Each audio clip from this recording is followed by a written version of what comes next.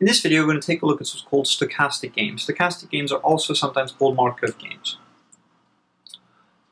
The best way to think of a Markov game or a stochastic game is people playing games of chance in a casino. And there are lots of games at different tables, and once they play the game, depending on the outcome of what happens at a particular game, they'll move to another one.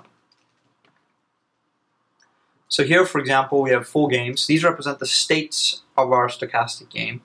And we might have 2 players, they'll play game 1, and they'll choose a particular strategy pair that will give them some utility, and furthermore will indicate the probability with which they move to a different state.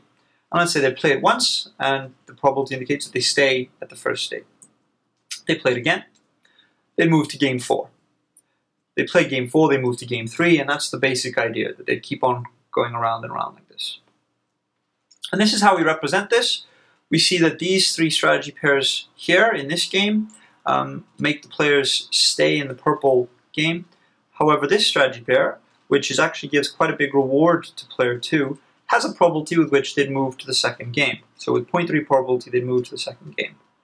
In this game, there's no more utility, and the players can't get out of it. So in effect, and there's only the strategy spaces of size 1, so this is kind of an absorbing game.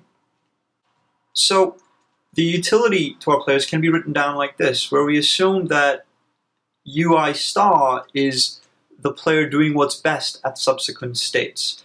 And we also assume players play this game infinitely, and so we have a discounting factor to take that on board.